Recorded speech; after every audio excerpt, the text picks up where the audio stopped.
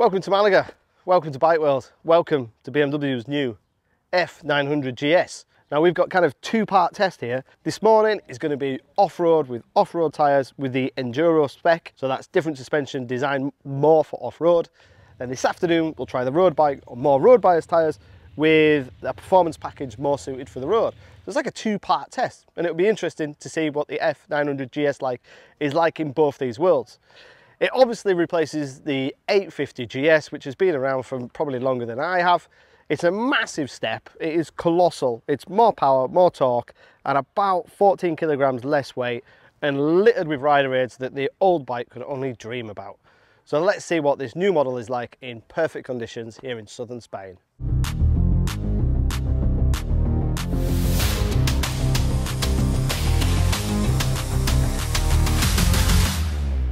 So just getting into the hillsides above Malaga. Got to be careful that we're on the off-road bias tyre. It's a bit cold, but it's nice that you could just switch off the traction on the fly. Just press that button, no traction. If you want to change the other modes, like when you go to Enduro, we'll play with those later. But it's really really torquey off the bottom. And it is small, as in quite narrow.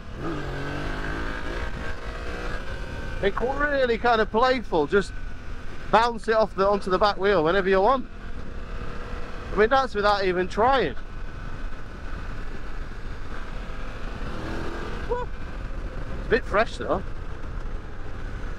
Clutch feels, I don't know, it feels, I wouldn't say strange, but just a lot of play in it. Need to have a look at that when we stop. So, into Enduro. Let's go Enduro rather than Enduro Pro. First impressions. The bars feel like they're in the right position. Got the little reverse on the brake lever, on the back brake. There is something just nice about riding on the road and then just pressing a button and going off-road. Now the suspension is manual.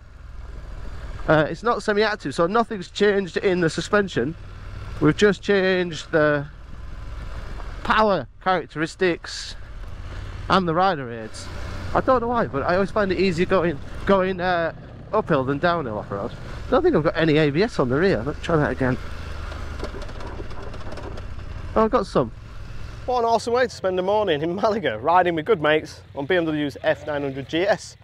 Obviously we've got the off-road bias tyres and we've slightly tweaked the suspension, but that is, if you tick all the boxes, the bike that you'll have. Started off this morning kind of getting used to the bike, playing with the road when we're on the road, then Enduro and Enduro Pro, and then you kind of fine tune it to how you ride and your style. Personally, I preferred Enduro Pro because then you have ABS on the front, no ABS on the rear, but the throttle delivery for me was a little bit sharp because most of the stuff we were doing this morning was first and second gear. So I've just been playing around with the modes whilst we just had a little kind of break between photo shoots. And if you're in the Enduro Pro, you're in a dynamic throttle response, and if you're in Enduro, you're in the road throttle response. So I like the fact in Enduro Pro I've got this bit of traction and not bit of traction. So in Enduro Pro I've just turned the power down a bit to road because I feel in the dynamic there was just a little bit too much when you off the bottom when you're in the tricky little bits. But it depends, I guess, what kind of trails that you ride on, but it's quite simple and easy to do. What's also got to be complimented, which I really hate on other models, is the fact that I can change these modes. I can turn the traction on and can turn it off. I can do everything I want to do on the fly. None of this having to stop and read a manual. It's very simple and very easy.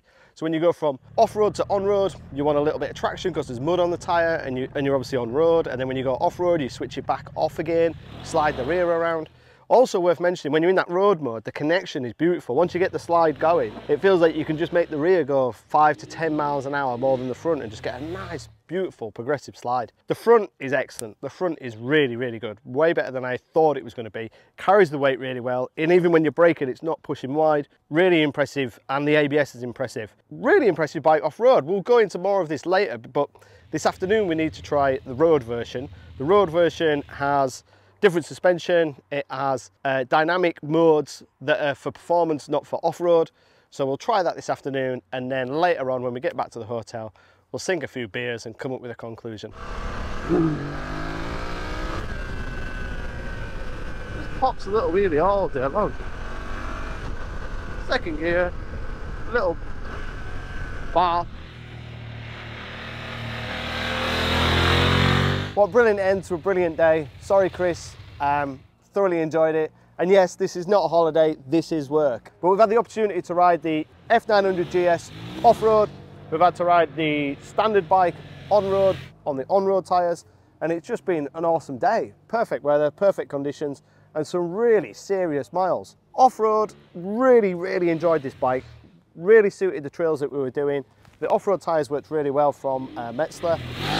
As I said a little bit before in one of the pieces to camera, you can just tailor the bike quite quickly and quite easily and trim it to how you want to ride, which really makes it beneficial. So if you're quite a novice, you can put it in the enduro mode, have ABS on the front, have ABS on the back, have some traction control, and just ride it just normally and just enjoy some trails. If you're a bit more experienced like myself, you can turn off the ABS on the rear, put it in Enduro Pro, and just slide the rear around, have no traction and no ABS on the rear. And if you're at Chris's level, you can go one stage further. Really impressive front end, doesn't push the front when you're trying pretty hard off-road. You can do quite a lot on the bike and it still felt quite safe and quite secure. And the ABS off-road saved me on probably 3 or 4 occasions, to be fair. Hey!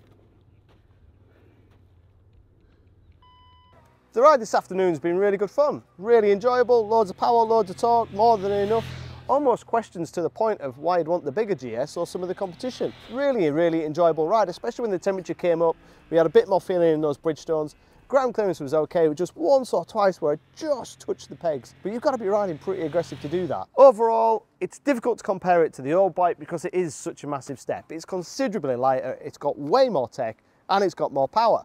But what's interesting is that this bike now sits in that really tough competition with the Africa Twin, the KTM, the Norden, and the Tiger. The Tiger I rode on these roads just before Christmas. I think the Tiger's probably got a little bit more character and a little bit more punch and a little bit more rev-happy engine, possibly a little bit sportier. Maybe the KTM and the Norden are maybe slightly better off-road. It's difficult when not all the bikes are here together and I've not ridden the new Africa Twin. But overall, today, what this has taught us is that BMW are back in the game. They're back in the fight. Before, the 850 was really lacking behind the competition, in my opinion, and now they're right in it with the competition. It's priced competitively standard, but it obviously being a BMW, once you start ticking the boxes, you can get to 14,000, 15,000 pounds. So if this was a school report, it would kind of be B+ overall categories. It's not really shining at anything, and it's not bad at anything. Like, comfort is good, the power is good, the fueling is good, the rider modes are good, it's easy to change the modes. I actually like the styling and the looks in the trophy colours. It's good off-road, great front end, B+, B+, B+, B+. Time for a big group test, time for me and Chris to get these bikes together, time for maybe another holiday in Spain. I mean, work in Spain. If you've got any questions, fire them below. I'll try and get some answers back to you. Yes, I do like it in this colours, and no, I don't like it in the yellow.